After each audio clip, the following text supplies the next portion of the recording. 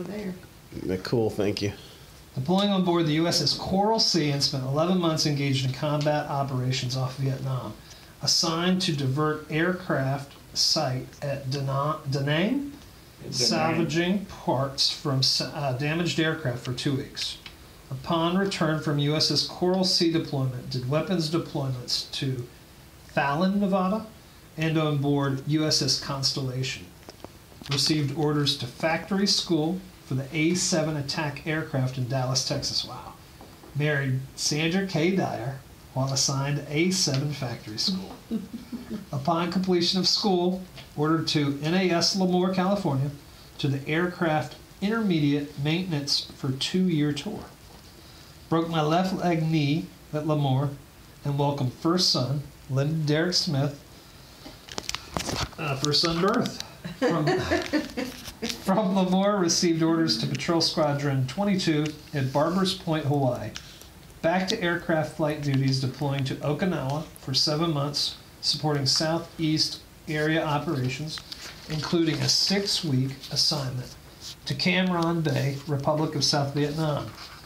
Back to Okinawa, then back to Barbers Point, conducting flight operations and anti-submarine warfare training and in special operations assignments in Adak, Alaska, Guam, and Midway Island. Orders to Aviation Ordnance C School at Jacksonville, Florida. Followed, where I graduated with honor list honors and was appointed to warrant officer status.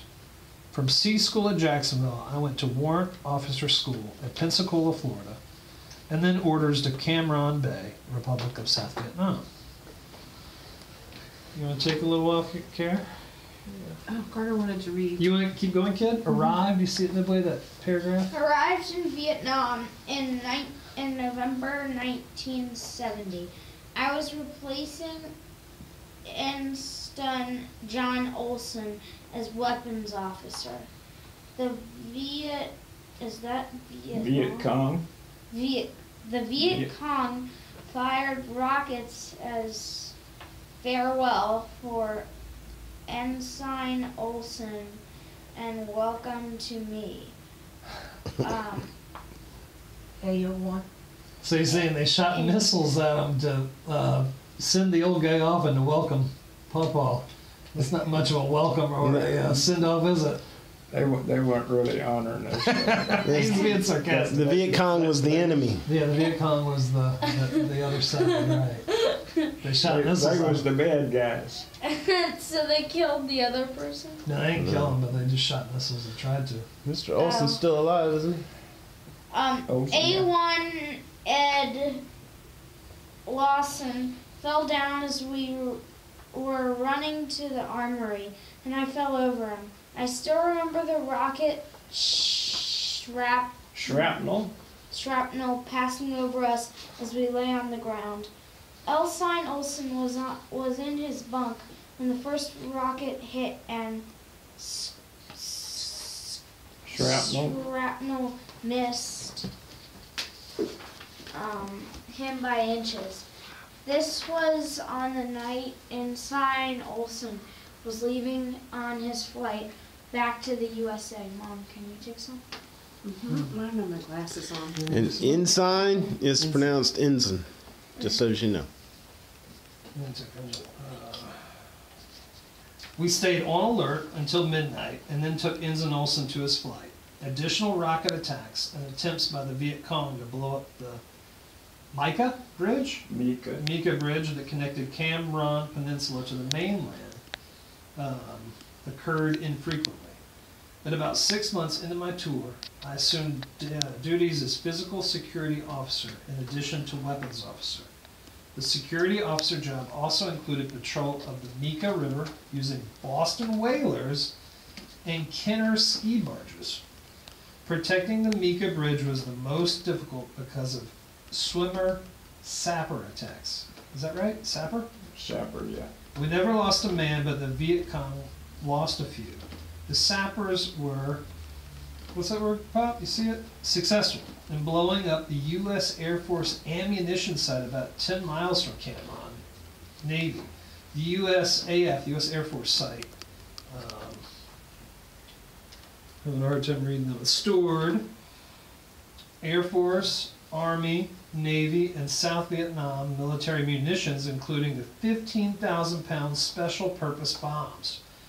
When the 15,000 pounders storage blew up, the command control center at Cam Ranh Bay was damaged, and the aircraft hangars were severely damaged.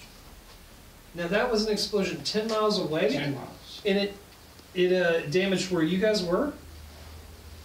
Wow, so when 15,000 pounders go off, anything can happen. My goodness. Our secondary command control site was at the armory. We had to run on foot from the primary command control to the secondary site, about 150 yards, as the revetmented storage sites blew up. The blast would knock a man off his feet if exposed at Cam Ranh Navy. My goodness. Cam Ranh Navy Base was closed in 1972, being turned over to U.S. Army forces. I left Cam Ranh in 1972, bound for Jacksonville, Florida, as the weapons officer for Carrier Air Group 20.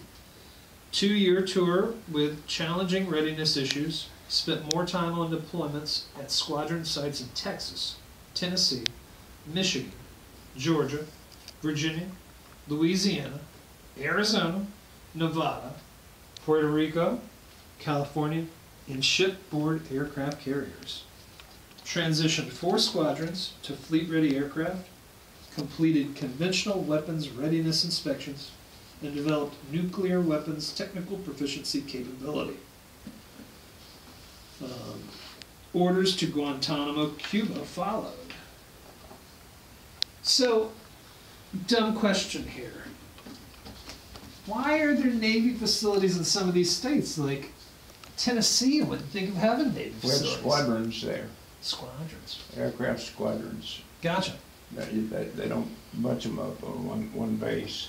They send them out to various locations. Interesting. Wow. But I'm with you. It just seems weird that Navy has a base in Tennessee. Yeah. Well, in Arizona too, right? Arizona's Yeah. Mhm. All right. If anybody wants to take a run, just tell me. I'll keep going. Arriving at Guantanamo Bay, Cuba as weapons officer, I was advised by the commanding officer that I would also serve as the Naval Air Station security officer, and that my family would be assigned to quarters at the Naval Air Station versus assignment to quarters at the Naval Station, where the commissary, the hospital, the school, and main Navy exchange were located. Only 7 officer quarters were located on the Naval Air Station. A ferry ride was the only transportation between the Naval Air Station and the Naval Station, and that routinely took half an hour.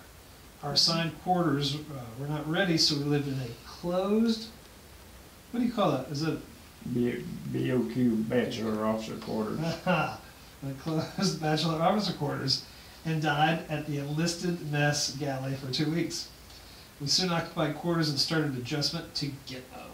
Wild dogs, snakes, and banana rats, as well as teeth, a biting gnat, lived there also. Security officer duties were frustrating with drug problems. Marine enlisted men looking for someone to fight. Frequent Cuban nationals showing up asking for asylum. Weapons officer duties were for the most part easy, except for the bombing range used by squadron and visiting fleet range use. Drugs were the big problem. Jamaican and Haitian employees, as well as weekly flights to and from Gitmo for personnel recreation of military dependents and employees, was always difficult to counter. The Navy Investigative Service, NIS, not much help, preferring to deal with the naval-based problems and mostly ignoring the Naval Air Station problems. I think they didn't like ferry rides. Ha. There was no stopping the drugs coming in, sealed in coffee cans, wine bottles, and the U.S. mail. There were frequent court-martials and captain's mast. The 2 bases were combined, and I became the provost marshal with 7 months left on my tour. Twice the headaches and 6 times the land area to manage. The command moved all the chemical weapons out of Gitmo during my 2 years at Gitmo. We were happy to leave Gitmo, but were disappointed with orders to USS Guam, based out of Norfolk, Virginia. USS Guam is a ship, Carter. Orders to the USS Guam, a CNO, Chief of Naval Operations. Chief of Naval Operations, directed program for landing helicopter assault LHA ships. Brought us to Norfolk, Virginia, but the LHA concept was canceled when a new CNO took office 5 months later. I was then ordered to duty with the U.S. Atlantic Fleet Ordnance Handling Safety Assistance Team, OHSAT. OSAT. The OSAT team was tasked. So, I want to interrupt. You got those backwards, didn't you, Pop? Didn't we go to Virginia and then go to Cuba? Not Cuba, then Virginia? Pardon? Did he go on a ship and we went to Alabama? Is that what he meant? Or did he get it mixed No, up? we got some more. I think it'll all come together for you. Oh, okay. Alright, the OSAT team was tasked with assisting fleet and shore activities in ordnance safety and security. The OSAT was constantly deployed serving the fleet and shore commands. I suffered a pulmonary embolism during this tour and was on limited duty for 6 months. Upon receiving a medical relief, I was returned to full duty. My youngest son was born, Lance Damon Smith, this guy right here, during the OSAT tour of duty. The team visited Navy bases and fleet units throughout the Atlantic and European theater. The OSAT visited underway fleet units by helicopter insertion, lowering members by wire. Ordnance safety and small arms security was enhanced by OSAT. I was ordered to USS Kennedy CV-67 duties at Norfolk, Virginia, following OSAT duty. Yeah. I reported aboard CV-67 as a lieutenant to be the air gunner engaged in flight deck operations. The ship was completing overhaul at Portsmouth, Virginia shipyard. So, I can't help it. You know me. Yeah, it's important. Okay, so Lance was born in Virginia. Then we moved to Cuba. Lance was alive in Cuba. So, you got your history a little... Is that And we right? lived on Kenneth Road. Yeah, we lived on Kenneth Road. Lance was born. Then we went to Cuba. And then you went on the Kennedy. So you were on the OSAT team before you went to... But that was. I don't remember the Kennedy. I don't remember the Kennedy. we lived in Tuscaloosa. Dad was stationed No. on the JF Kennedy. Oh, that's right, that's right. Okay. All right. Well, where it gets confusing there. I went to the landing helicopter assault ship, USS Guam. That concept was canceled when the old CNO was no longer there. Okay. I was then ordered to the U.S. Atlantic Fleet Ordnance Handling Safety Assistance Team, which was based at Norfolk also. And Lance was born, we were living on Kenneth Road Mm-hmm. there, and that was when I had my pulmonary embolism, and That was before we there lived... was that tour. that was Yeah. before we lived in Cuba. Okay. Huh? But that was before we lived in Cuba. No. That was before we lived, that was after we lived in Cuba. No, it was before, Pop. I think it was before. He was Because I was before. born in Virginia, Kenneth Road, then we moved to Cuba. I lived in Cuba with you guys, so. Yeah. But so largely, it kind of doesn't matter unless you guys want to hammer down. Sorry. I thought I double checked everything. I don't remember most of that. Well, you remember the big Amazing picture what you stuff. remember. Well, I I think this stuff's I super looked neat. all this up and wrote it from what I was reading. Okay. I know that, right? Okay. But anyhow, I went to the Kennedy,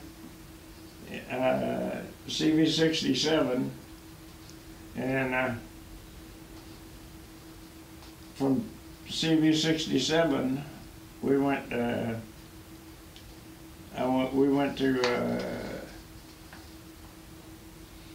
Pensacola, Florida, and From Cuba, we went to Florida. pardon? From Guantanamo Bay, Cuba, we moved to... no, I'm so sorry. You're right. You were on the JFK, and then we were living in Tuscaloosa, and then we went to Pensacola. When you come off the JFK, right? Yeah. Yeah. Funny boy. Sorry. I don't know. I was confused. You guys want me to pick it back up? Yeah, go. Okay. I reported aboard CV-67, that's the John F. Kennedy, right, as lieutenant to be the air gunner engaged in flight deck operations. The ship was completing overhaul at Portsmouth, Virginia shipyard. Upon completion of overhaul, we were engaged in sea trials and work-up operations, including aircraft operations and ammunition on load. I was working for Lieutenant Commander John Olson, who was the ordnance handling officer. So did you work with him in Vietnam? Oh. Is that the Ed? same guy? Yeah, I relieved him in Vietnam, Wow. and I brought it in here where I relieved him eventually on the Kennedy then. Gotcha. Lieutenant Commander Olson was detached while on our med cruise, and I became OHO, that's the Ordnance Handling Officer. I served as OHO and Beach Guard Officer during the deployment, being promoted to Lieutenant Commander. As Beach Guard Officer, I was tasked with security at the fleet, landing of the countries we visited, and worked with the shore patrol, host nation security personnel, and with the ferry crews serving the ship. My duties with Beach Guard was done in France, Greece, Spain, Egypt, Israel, and Italy. Wow.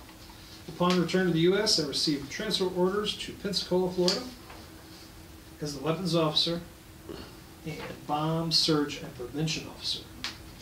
Once again, we were required to live on the base. Duty at Pensacola was probably the most serene and enjoyable that we had. After Pensacola, orders were issued to Sigonella, Italy. As weapons officer, again, we were required to live on base. U.S. tensions with Libya were tense, and Libya fired a few missiles at Sigonella, but none reached the island. Sigonella weapons had advanced sites in Greece, Portugal, Italy, and Sardinia. Ships of the U.S. Navy were replenished of ammo by Sigonella ordnance and gunners' mates. Our fleet of trucks moved thousands of tons of explosives in support of the fleet. Our support for the Army and Air Force, as well as special warfare units, was noteworthy. Our support for special operations required long hours of dedicated personnel. Ammunition storage sites included magazines, tunnels, and special hardened areas. We experienced Russian aircraft flights over our base and operations on a daily basis. NAS Sigonella was the site that was utilized to force down aircraft carrying terrorists that had killed U.S. citizens in the Mediterranean. A 3-year tour at Sigonella was challenging, but very productive. Orders to Commander Naval Air Forces Atlantic was the site in Norfolk, Virginia that I retired from. Fleet support was the mission and was accomplished always. Do y'all remember, boys, the tunnel we went through when we was in Sigonella? We went to It's like Palermo area. I remember it. I don't know. Were you with us, Derek? Yeah. And that was neat. It was like, I put can us on remember- those I can trolleys, right? We went through Yes. the big mountain complex. And I remember you, I mean, we didn't have that much overhead, and we were flying through that tunnel. And you kind of ducked down like this, and the guy that was in charge of that tunnel, which was an Italian, he was an Italian, and he Carter, he was kind of making fun of Lance for ducking down. Oh, yeah? And I'm thinking, if he had brains enough to know it, he might have ducked, you know. I mean, all you need was just a small bump and it killed you, you know. And Lance ducked down. I don't remember what Derek was doing, but I remember. That's probably jumping up. Hit me with your gun. Hit me. I remember like going back to school and we go through those tunnels and like there was something about everybody tell some story or you know like what you'd done over the last week or over some vacations. Like it's so weird, but I remember like, geez, I think there might have been like really important weapons in those tunnels. I probably better not say about anything about it in school, so I didn't tell him anything about that. We went to Palermo, we checked out a castle, you know, and I kept that junk under lock and key. I was protecting American security. I was in 3rd or 4th grade.